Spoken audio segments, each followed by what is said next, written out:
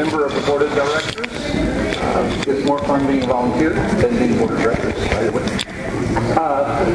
So you are here in this the Deppe Wagon Pavillion, which contains some of the most spectacular remaining circus wagons in the world. We have probably 60 to 65% of the surviving parade wagons. This collection is, and all the property that you see is owned by the Wisconsin Historical Society, and we are a private foundation that manages the site for the Wisconsin Historical Society. Just to, because sometimes I refer to the society and sometimes the foundation. They're two different organizations. We've been in charge and responsible for the care of this collection for more than 50 years. And so it's my pleasure to take you through, not only talking about the wagons, but to give you a perspective as to where you are and what this is. This property is the winter quarters of the Ringling Brothers Circus from the 1880s until 1918. And so what happened every fall is the circus, the Ringling Brothers Circus, which started here in Baraboo, Wisconsin in 1884, and again remained here as the Ringling Brothers Circus until 1918. And every fall they would come back here with the circus after it had been out touring and reconditioned for the next season. So they came back here. Across the river, after you enter the new building there, the building next to it was the Campbell Barn, and the building next to that is the Rain Barn. That's where they basically practice doing bareback riding and so forth. There's a space in that lower section, what I call the Riverside section, where a 42-foot ring. All circus rings are 42 feet across to accommodate the gait of the horse that comes back and will end up in the same place. And then the next barn happens to be the Elephant Barn. The Ringlings were in business for only 2 years. By 1886, they had their first 2 elephants, and by probably sometime in the 1890, they had a herd of 30 elephants, and they all lived in that building in the wintertime. There is no heat in the building. The elephants generate enough heat themselves to keep the building at about 55 degrees, no matter how cold it is here in Wisconsin, and I know it gets colder than 55 degrees. The next 2 buildings, one was for the meat eaters, lions and tigers. The next one was for other hay-eating animals such as zebras and giraffes. And then there's one building that is not historic, but it's very special to us. It holds a collection of all of the costumes we used and were made here. Step forward a little bit, I think probably there in the back.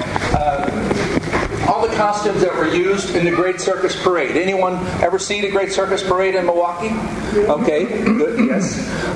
For many, many years, from the 1964 till 1972, these wagons were transported to Milwaukee for Old Milwaukee Days, sponsored by Schlitz, and then starting again in 1985 until basically 2003, we would put all these wagons, or 50 of them about, on our 28-car circus train that lives in a barn about a mile away from here. It's not open to the public, but it happens to be a historic building in and of itself, built in 1910. And it's 600 feet long, and it's the longest existing wooden structure of its kind in the United States.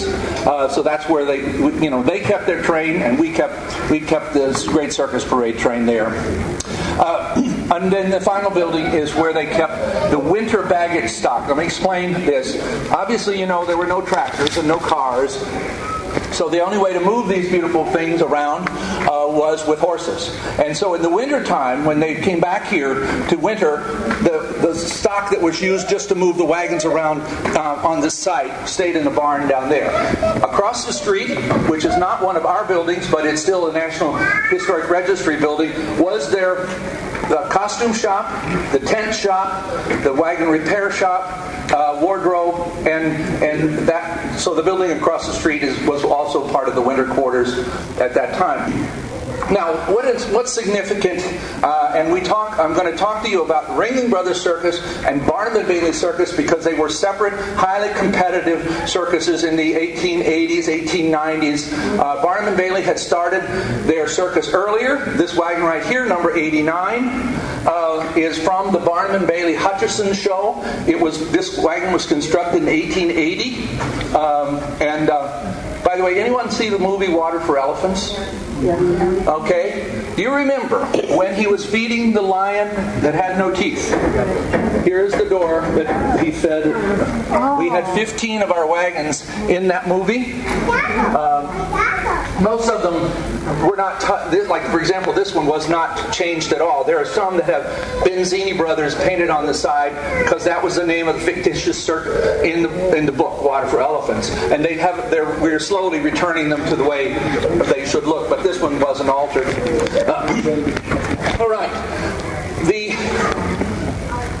We see a cage wagon. That's one kind. You see some parade wagons around here. That's another kind. But most circuses had the most wagons they had were baggage wagons. And you'll see a couple of examples. But understand that for 10 to 20% look like this, and the other 80% look very plain box wagons. And they carried everything with them because you couldn't buy it on the road. They had to take it with. Now, I'll tell you a little bit about that. Now, what about the circus parade? What about these wagons? The circus parade was the third and final form of advertising of the circus. The first form was a group of men called the advance team would arrive in a community about 6 weeks before and plaster signs all over the barns and buildings announcing that the circus was coming to town. And basically, there was a lot of, they would give the farmers and the merchants with big flat walls tickets. There was another group that came about 3 weeks before, another advance team that laid out the lot, ordered meat, hay, bread, eggs for hundreds of people that were on the circus. Because as you would imagine, there was no refrigeration, so everything had to be bought fresh. And as well as hay for the animals as well. But the final form of advertising for the circus was the daily street parade. The daily street parade basically happened at 11 o'clock in the morning.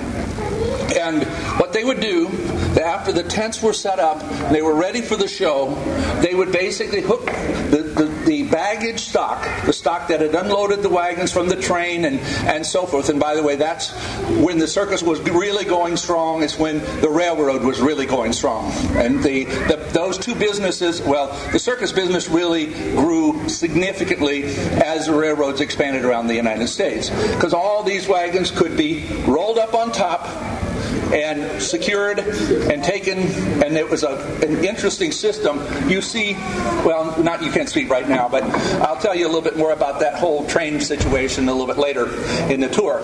Now, I said we're going to talk about Ringling Brothers and Barnum and Bailey. Barnum and Bailey is about 15 years older, started in the 1870s, and was by far the preeminent circus in America. But there were lots of other circuses. We focus on Ringling Brothers and Barnum and Bailey in this tour, but there was Adams Forepaw and Sells Floto, and you could go on. There were 30 or 40 circuses. They were the main form of entertainment other than the Wild West show that would come to a community in a year's time. Because, of course, there was no radio, no television, no movies. This was the color, really, that would come into your town when there was a very drab life that you basically were leading about that time. But anyway, so at 11 o'clock in the morning, they would hook the horses up to these beautiful parade wagons. And so this was, again, very great rivalry between Ringling Brothers and Barnum and Bailey. For reasons that of his own knowing, James Bailey, who was by 1895 the only surviving partner, P.T. Barnum had died some years earlier, he decided to take his circus to Europe. He took the Barnum and Bailey Circus to Europe. It was highly financially successful for him, and he stayed for 5 years. However, In those 5 years, the Ringling Brothers really, they got very strong and became the leading circus. Barnum and Bailey had left. Bailey had left behind another big circus called the Adams Forepaw Circus to compete with the Ringlings, but they couldn't hold the market. So what happened? Bailey decided he was going to create a spectacular street parade, and ordered 12 new circus wagons for that street parade. We have 8 of them in the collection. One of them built in, they were all built in 1903. Sort of the pinnacle of years of the spectacular street parade was probably 1900 to 1906. So this was one of the 12 wagons he ordered. It probably was the theme of the circus performance. In other words, what it was doing, what Chivalry was doing, was announcing that inside the tent, the spec, or what was shortly, it was called the spec, but really was the spectacular, is what it was really shortened for. What had to do with knights in shining armor and ladies and so forth. And this parade wagon sort of announced the theme of the inside. It is unusual in the sense that it is only a parade wagon. The heads come off, the wings come off, the tail comes off, and gets stored inside every day. And I have taken those heads off, and they probably weigh about 300 pounds a week. So every day they were put up there and taken down without any mechanization. All right, let's step in here. Where we have here, so we have number 1 of the 12 wagons ordered by James Bailey. However, the Ringling Brothers got wind of the order, and they ordered 5 new wagons themselves. This one is the Lion and Mirror was actually reconditioned and looks like it looked for the Ringling Brothers Parade in 1903. The wagon was actually built in 1890 for the Adams Forepaw Circus. The Ringling Brothers bought it and had it set up as their band wagon, their lead band wagon. What that means is, when this wagon was originally built, it had huge life-size carvings of St. George slaying the dragon.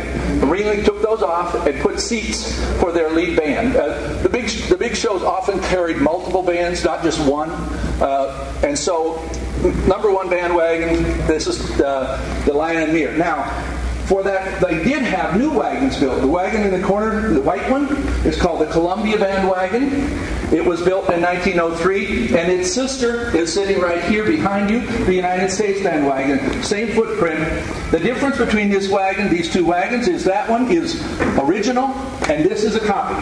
The only thing that remained of this wagon, and was found out in a field down in Indiana. It was a circus company that had it, but they stopped using it probably in the 1930s, and the wagon completely deteriorated. All we had when they started this restoration in 1990, we had one of the men on horseback, we had one of the women angel figures, and a couple of the full-size Indians, and everything else was redone.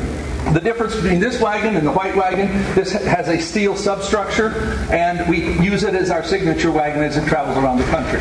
It has been in Macy's Thanksgiving Day Parade 15 times. It'll be there again this year. It's pulled by Percheron horses. Percherons are the traditional circus draft horse. However, circuses not only had Percherons, they also had Belgians, and a few large workhorses that were really not draft animals, but largely they were Percherons or Belgians. This is number 2 of the order from Mr. James Bailey in 1903. The America was a tableau wagon. What that means is it originally went up only to the blue line, and there were life-size carvings on top. There were 4 of these wagons, America, Asia, Africa, and Europe, built by by Bailey. We have this one and Asia, which I'll show you in a few minutes. Now, the reason I want to talk about one thing that happens here at the museum. We have to decide when a wagon comes to us what period of time we take it back to, because many of these tag wagons had many owners. It was a very lively business in used circus parade wagons. After a circus would use them for a while, they would sell them. Somebody else would put it in their parade, and so forth. In this particular case, when Barnum stopped doing the street parade, this was sold to the Cole Brothers Circus. Cole Brothers, in the late 1930s, needed a place for its calliope. It's steam calliope, not calliope. Riverboat people called it a calliope. Circus people called it a calliope. Spelled the same way.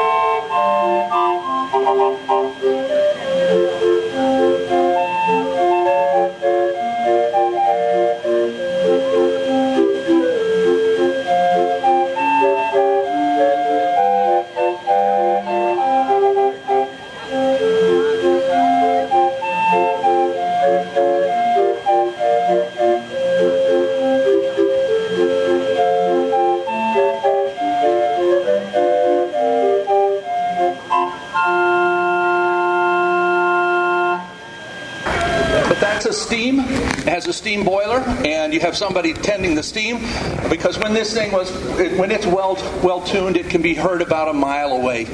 It's a very, very loud instrument. On the other hand, on the other side of the white wagon here, you'll see a little red wagon, number 62.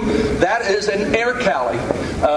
Air calliope. It's played with usually has a small generator and a vacuum cleaner pumps air into the machine, and it plays. It's much quieter, of course. So what do we have here? One question that I often get is, where did you get all of these? Where did they come from? Well, they came to us in many different ways in the 1950s and 1960s. But believe it or not, these three right here from the Cole Brothers Circus were found only 2 years ago. And nobody knew they still existed. They were in a small automobile museum in the back shop in Pennsylvania. And with the help of the Kohler Foundation, we bought them, rehabilitated them. Here's the third wagon that Mr. Bailey ordered. This was the Asia, again, only up to the red line and the life-size figures. I said there were 4, and Asia, Africa, Europe, and America. They all were of the same type. This one, bought by the Cole Brothers, was again extended up because every parade wagon, every wagon, had to be used fully. When it was on the street parading, it was probably empty. As soon as they would get back to the grounds, they would put, at the end of the night, chairs and tables and light fixtures and costume trunks and all sorts of things. And every one of the wagons had exactly the same purpose every single day. You'll notice numbers on them, and that comes from the system of how they loaded them. There was a specific train loading order. It happened exactly the same way each time. And therefore, someone would call number 71, number 62, and then the teamsters were lined up at the base and would get that wagon in place and pulled up on top of the train car. The circus developed the method of loading and unloading the train in a very efficient way. Probably a string of 6 to 8 flat cars. They would bridge what they called crossover plates, and so you could pull the wagon up from one end onto the top with a team of horses, change the teams from the pull-up team to the pull-over team, and the pull-over team would pull it all the way down to its spot 6 or 8 cars down. They would chock it in place, and it'd be ready to roll. It was the beginning of the railroad, the piggyback railroad system of trucks on trains that really got its start in the circus. All right, we'll stand right here. I'll tell you something. I told you that the golden age of the circus parade was really 1900 to 1906. Now, some circuses continued to parade on into the 1930s, but an event took place in 1906 that changed everything. That's when James Bailey died, and the Ringling Brothers bought Barnum and Bailey. They did not merge them. The one of the Ringling Brothers, of which there were 6, one ran Ringling Brothers, and then another 2 brothers ran Barnum and Bailey. So they ran them separately until 1918. 1918, a very significant year as it relates to the circus. One, the Ringling Brothers and the Barnum and Bailey separately were having trouble getting railroad power during World War I. So they decided to combine the 2 shows. And on the way back to Baraboo, one of the third brother, by this time in 1918, there were only 3 brothers still alive, and one of the brothers died on the way back to Baraboo. And that left only 2, and the 2 brothers that were left, Charles and John, were not particularly fans of Baraboo and rerouted the train to Bridgeport, Connecticut, and that was the winter quarters of Barnum and Bailey. And basically, 1918, the train left Baraboo in the spring and never returned, and the people didn't know it was not going to return. So they were not a very popular family because the 3 brothers who were really the leading citizens of Baraboo had all passed away by that time. 1918, significant for another reason, and that is that the Ringling Brothers and Barnum and Bailey stopped doing the daily street parade. They were so big that by this time they were carrying 1,200 people, 380 draft horses to move the circus. They traveled on 4 sections of a train that numbered 100 railroad cars. And so, I mean, they were a gigantic operation. In fact, they were Army officers in 1913 are pictured studying how the circus did logistics because they were moving all the people from one day to the next to the next to the next. The only time the big circus, stayed at any place very long was New York City, Philadelphia, Washington, Boston, and Chicago, believe it or not. And not even Pittsburgh and Cleveland were big enough to hold them more than a day or 2. Most of the time there were one-night stands, but except for the very large cities. 1918 also, they stopped doing the street parade for a different reason. You see these wheels? They did not do very good things to asphalt on warm summer days. And so streets were getting paved. In addition, they were too tall for the electric lines and the telephone lines. In fact, we have pictures of men standing with pitchforks on the parade wagon going down the street raising the wires so that you didn't electrocute the band. So 1918, we saw the street parade of the Ringling Brothers and Barnum and Bailey stop. We saw the end of the Ringling Circus in Baraboo. We saw basically the beginning of the move of the circus from both Bridgeport and Baraboo to Florida. Anyone been to the Sarasota Museum, Ringling Museum in Sarasota? Okay, that was the result of John and Charles' desire to be land speculators. They bought 500,000 acres around Sarasota Bay. And as a matter of fact, the Ringling, the history, let's go on through this at this moment. So the brothers, the reason the estate is where it is that was the estate of the 2 existing brothers, Charles and John. Both had mansions where the museum is today. Now, the art museum was really the private art collection of John and Mabel, the youngest son, and there is now a fairly small but growing circus interpretive section. I think they have 8 or 10 wagons. Now, what happened to the Ringlings? In addition to the Ringling Brothers and Barnum and Bailey, which I've talked a lot about, there was another very significant competitor in the circus business called the American Circus Corporation. They owned, let's walk up here and you'll see a couple of their wagons. They were the main competitors with the Ringling Brothers and Barnum and Bailey in the 1920s. They owned a number of titles. They owned the Algie Barn Circus, number 181. Algie Barnes was a circus in California, a West Coast circus. They owned this number 19, Salsmodo title. So they owned a number of things, but they were a major irritation to brother John Ringling. So in April of 1929, he walked very bad time. He had 6 huge circuses on the road in 1929 and only 2 by 1932. He lost control of the circus to the banks.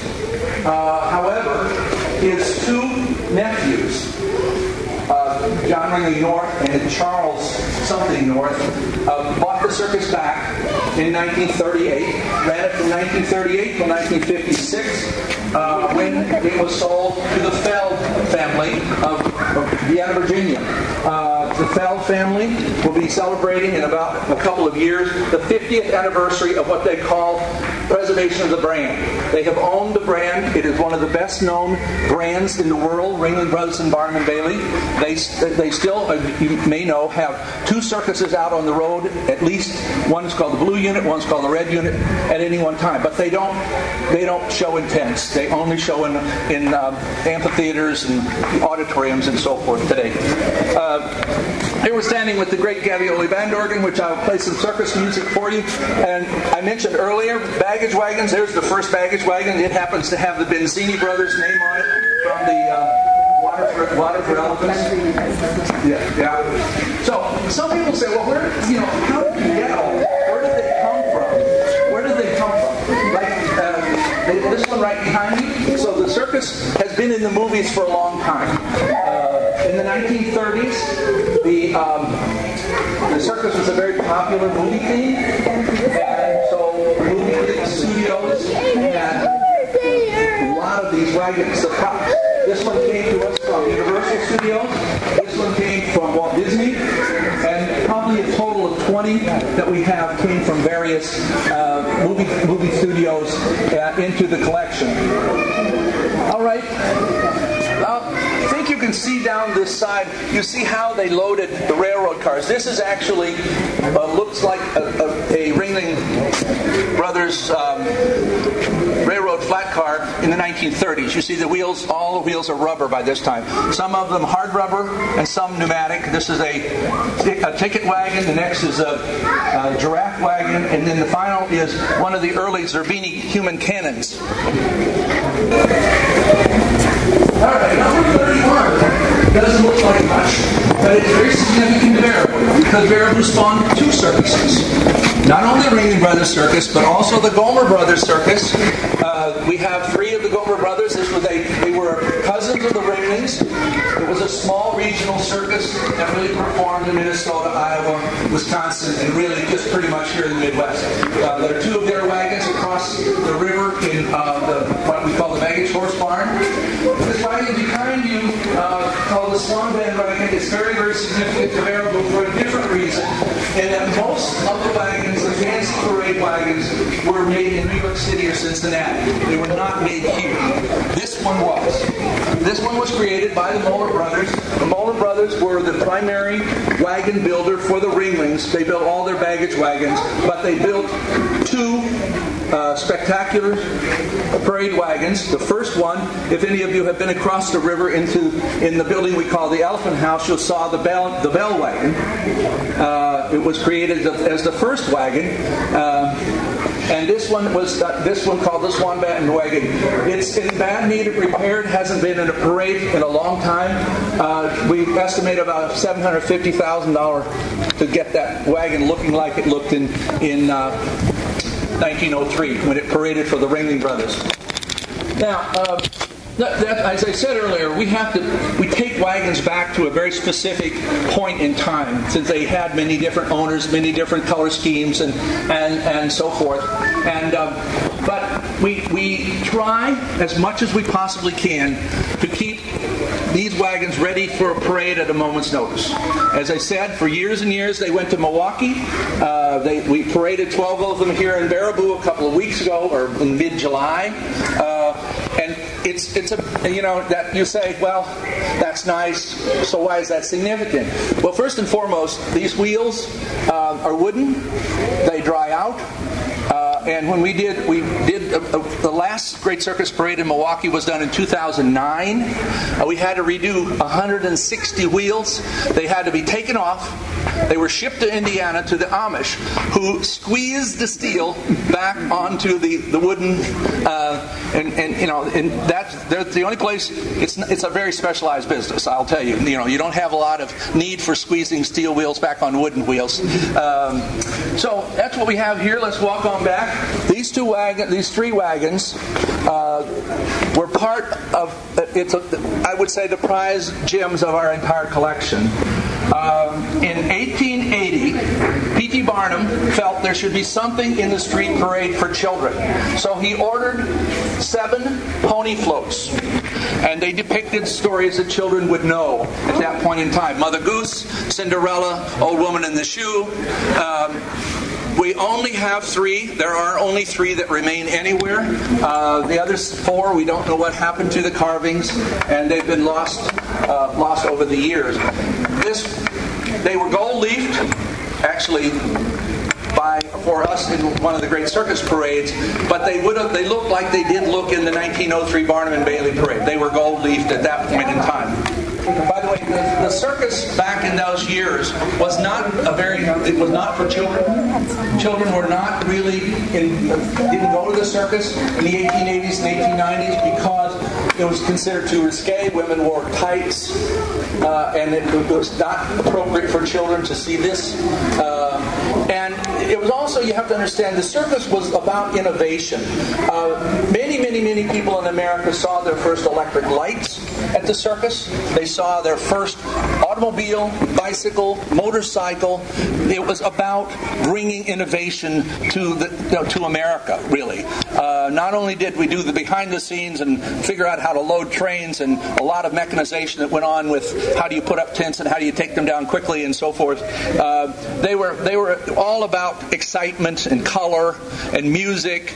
All of these things were in short supply in rural America back 100 years ago. A little earlier, I made mention of the fact that one of the competing forms of entertainment was the Wild West show.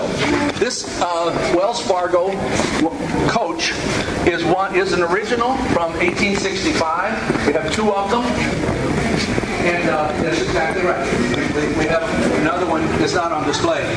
And but a very significant form of entertainment for the communities was the Wild West show, which was cowboys and Indians and trick roping and shooting and so forth. It was an arena-type show rather than a tented show. So we have a number of Wild West show wagons. This behind us is a Wild West show wagon from the Pawnee Bill Wild West show, considered by many people to be one of the finest examples of circus wood carving, even though it's on a Wild West show wagon. This is Columbus discovering America on this side, and the other side, Pocahontas saving John Smith. Now, looking across over here on the right-hand side, you can say, well, now this looks different. In fact, it is different. It is a British circus wagon. It is not American. And you can see the difference in the look. The wheels are not as wide, partially because even in the 1880s when these were being used, more and more most of the streets in England were paved. These wagons the wheels are so huge, so they wouldn't pull apart when they were up to the hubs in mud. In fact, there's on this wagon, just to show you an example, every one of the wagons not only has a spot for the tongue, or what we call the pole, it has 2 rings. And what you could do here is, if this wagon was stuck in the mud, they would hook one team of 8 here. They would also put a team of 8 here and a team of 8 on the other side, and an elephant would be behind with a big straw helmet pushing. That's how they moved it out of the mud. It was really, I think these guys can be extremely heavy. Now, let me talk a little bit about, I said the coach is our oldest American-made wagon. This wagon, the Bossack-Wamo Menagerie Band Wagon, it's British. It dates from 1850. It is a band carriage, wheel 6 feet high. It says Bossack-Wamo Menagerie. And that gives me a chance to tell you that in addition to giving a free street parade, as part of your ticket price to go to the circus, you got a zoo called a menagerie. Now, the menagerie in the early part of the 19th century was a separate business.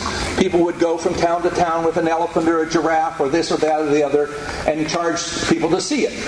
Well, then they aggregated into a little larger aggregation of animals, and they called themselves a menagerie.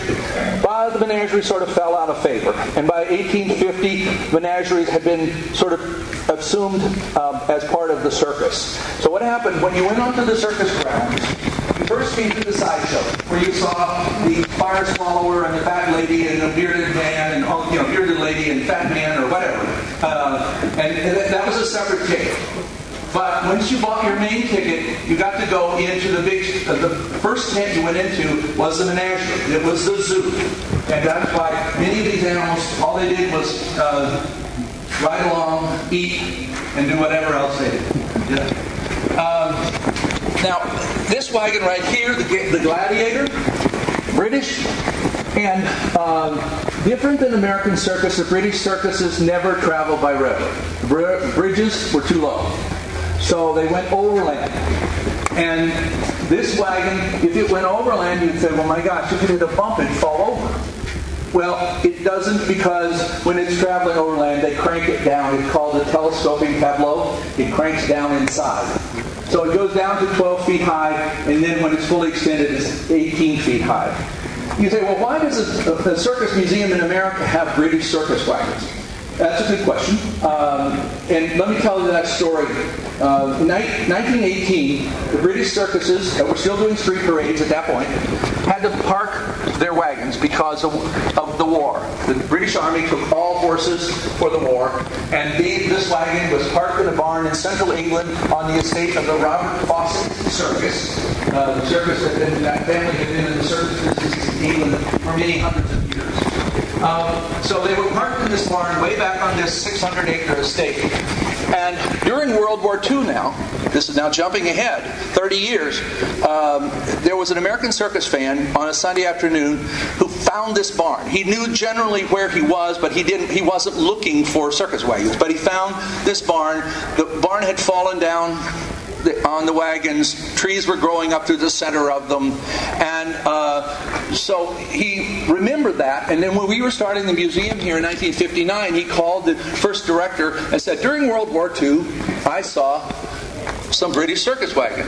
Well, within a week, Chappie Fox, who was our first director, had called the Fawcett family and gotten on a plane and went over and convinced them to give 18 British circus wagons to us. Now, they were in deplorable condition. It took several years of rehabbing these to make them look and usable in the Great Circus Parade in Milwaukee. As I said, we try our very best to make sure that the wagons can be used at any time. And by the way, anybody got $1.5 million, we could do a Milwaukee parade or any town you want.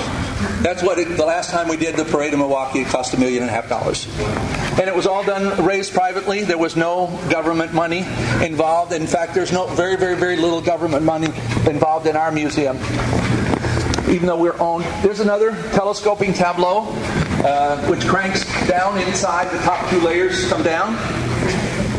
The Buffalo Bill ticket wagon is the only surviving wagon from the Buffalo Bill Wild West show. When we found this wagon, it was being used as a chicken coop down in central Illinois. Now this little green wagon here on this side is different in the sense that it is Goldie, but it's the only known Irish circus wagon. That came to us about 20 years ago, and it was a van carriage used by the Hannaford Circus. The Hannaford name is still a very prominent circus name. It's been around for over 600 years in the circus business. Over here on this side is one of the 12 wagons from the James Bailey collection. It was the stake in. And the stake provided there, that's 1903. All right, we're going to do one more stop.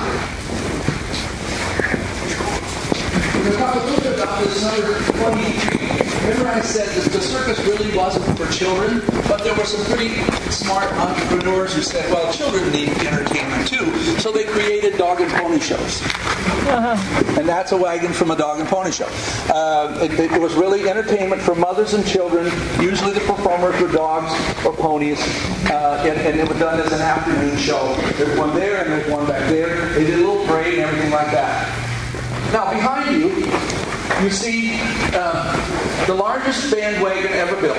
It was built for the James A. Bailey Circus Parade in 1903. It is the two hemispheres bandwagon. It weighs 13,200 pounds. Now, if you think about those early wagons I showed you from the collection, the America, the Asia, so in the parade, you would first have Mr. Bailey's #1 bandwagon. And it was usually pulled by 40 horses. 4 wide and 10 deep. And for many years in the Great Circus Parade in Milwaukee, we had a 40-horse team on this wagon, pulled by a gentleman named Dick Sparrow, who just passed away last year. He didn't have reins on all the horses. He had reins on the front two, a team about midway back, and then the two teams right closest to the wagon. My hand's not very small, but you reached his hand and your hand disappeared. His hands were huge. And he did that 40-horse team for almost 25 years. His son had picked it up. It doesn't exist anymore, but this was unbelievable. But now, you see, this is two hemispheres. And right behind this, in the 1903 parade, would have been the 4 America, Asia, Africa, and Europe. What he was trying to do was to say, we are an international circus. We have been around the world. And these upstart boys from Baraboo, they haven't been anyplace.